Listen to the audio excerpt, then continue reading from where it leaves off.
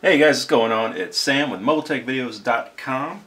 Today we've got our Nexus 7. This is the original, and we're going to take a look at a pretty cool 4.3 ROM.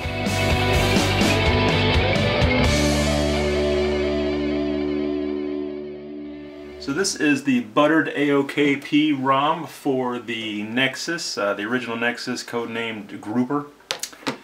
And this is 4.3.1, and it's brought to our device by Mr. Robinson, a recognized contributor over at XDA, and did a great job on this. I put this on this device about 2 days ago, and it's been running great, haven't had any problems. I've tried other 4.3 ROMs and AOKP ROMs in particular, and I've had some issues, buttons not working, a lot of issues with titanium backup not restoring. So we're going to fire it up here. And while you're watching that, we'll talk a little bit about it. And the developer says that this ROM will have weekly releases. So that's pretty cool that it's ongoing development on this. And we have two types of ROMs in the thread. Type 1 is the full ROM in a flashable zip. You just flash it like any other ROM. The second one has an aroma installer, so you can go in and pick and choose which aspects of the ROM you want to include. And within that aroma installer, it will install the latest gaps. You can choose inverted applications, you can choose your kernel, you can choose what launchers you want to include, and also the different boot animations. Now if you do the full ROM, which is what I did, just a flashable zip, I think it's much easier, you do have to install the gaps as well, but the developer includes a link to where you can find the Google apps that work best with the dark AOKP theme. So that's what I did also, and I'll show that here in a second. So let's readjust the camera and we'll be right back. Alright, so as you saw when it fired up here, I am currently running the Galaxy S4 lock screen. You can check out down below for a link to that video showing off this lock screen. I think it's awesome. I've got it on all my devices. Works perfectly, haven't had any issues with it. So I've gone in here already and set everything up the way that I like it. I'm running the Nova launcher. Now this is, like I said, AOKP. If you are familiar with that, then you're going to be very familiar with all the settings and such. And like I said before, everything is working great. I haven't had any issues. The buttons all work. You can go in and customize a ton of stuff through the ROM control there. Now I was mentioning the gaps for the dark AOKP. So right now I've got the dark AOKP theme running here, so everything's blacked out.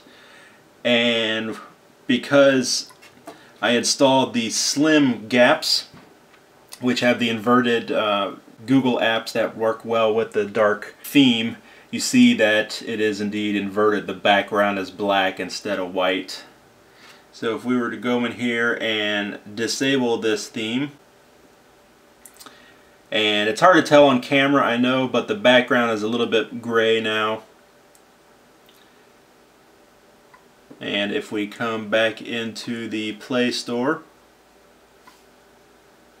we have the white background now, the traditional Play Store. So that's a nice little feature. Very thankful that he was able to provide that link in the thread to those special G apps. But here we have the ROM control, and you can change a ton of stuff.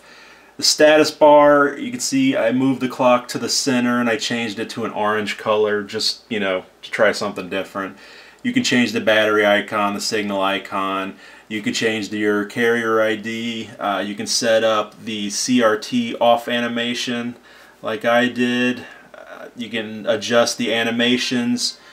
I mean, there's a ton of stuff in here you can play around with. And the developer says that if you try a different kernel, that will even increase the amount of options you can customize on your ROM. When you install the full ROM like I did, it automatically comes with the developer's custom kernel. It's based on stock kernel, but it's one that he's tweaking.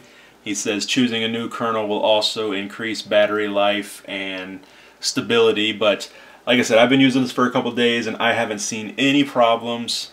I had this charge overnight and you see it's almost 4 p.m. and I've got 80% battery left, so it's not bad at all. Alright, so real quickly we will run Quadrant and check out the benchmark. I've gone in, I've closed all the applications that were running, so we should be good to go. Start this up and we'll be right back when it's all done. Alright, well, not the best score, 4,657. Pretty much in line with the HTC One X there, which I would expect more out of this guy. But like I say, play around with different kernels and see if that helped.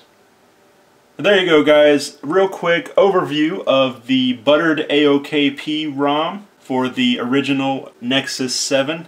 If you're looking for a stable, reliable 4.3.1 ROM, then this is a good choice. I would recommend it. But that's it from me, guys. This is Sam with MobileTechVideos.com. Thank you very much for watching. As always, you can follow us on Twitter and like us on Facebook, and I'll see you next time.